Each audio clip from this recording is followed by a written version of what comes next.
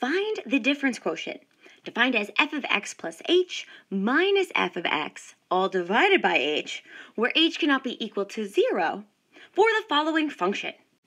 So to get us started here, we want to keep in mind that we are simply given f of x is equal to 3x squared plus 5x. Now, to make simplifying this difference quotient a little bit easier, we're going to break this down into 3 easy steps. So the first step is to find the other y value, or find f of x plus h. So how are we going to do this? Well, we look back at our original function here, and everywhere you see an x, you are now going to replace that x with x plus h. And I encourage you to use parentheses for your safety. So here we go. We have f of x plus h is equal to 3 multiplied by x plus h squared plus 5 times x plus h. Beautiful. So we have replaced every x with x plus h. And now all we need to do is simplify. So with this first term, we're going to leave 3 on the outside, and let's expand this square. So we have x plus h squared, which can be rewritten as x plus h multiplied by x plus h. Now with our second term here, we can take this 5 and distribute it through to both terms in that binomial. So this will become plus 5x plus 5h. Now to continue with our simplification here, we want to expand this binomial product. So we're going to keep 3 on the outside and multiply x plus h times x plus h. So we have x times x, which gives us x squared. We have x times h, which is plus xh. We have h times x, which is also plus xh. And last but not least, we have h times h, so that's plus h squared. Now notice, we have 2 like terms here, so we can rewrite this as, again, still keeping 3 on the outside, we have 3 multiplied by x squared plus 2xh plus h squared. And then don't forget, we still have that plus 5x plus 5h on the outside. So our last step here is to distribute our 3 through to each term in this trinomial. So we have 3x squared plus 3 times 2 gives us 6xh plus 3h squared plus 5x plus 5h. Beautiful! So now we have both y values. We have the given f of x, and we now have found f of x plus h.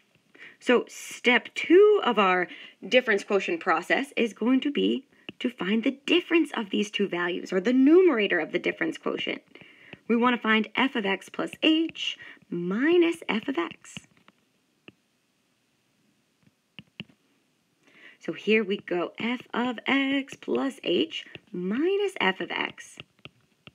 So we are taking what we just found in step 1 above. So that is 3x squared plus 6xh plus 3h squared plus 5x plus 5h. And now we're subtracting the entire original function. So use your parentheses for safety. So it's going to be minus 3x squared plus 5x. Now to simplify this, we are going to take this negative and distribute it through to both terms in f of x.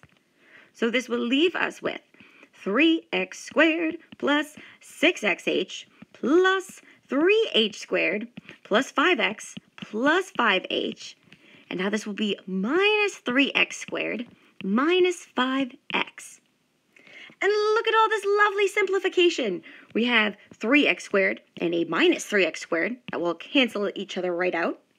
We also have a plus 5x and a minus 5x. So those terms cancel themselves out.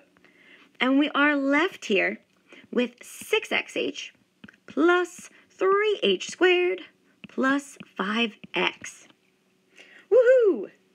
So we have one more step here in our simplification process.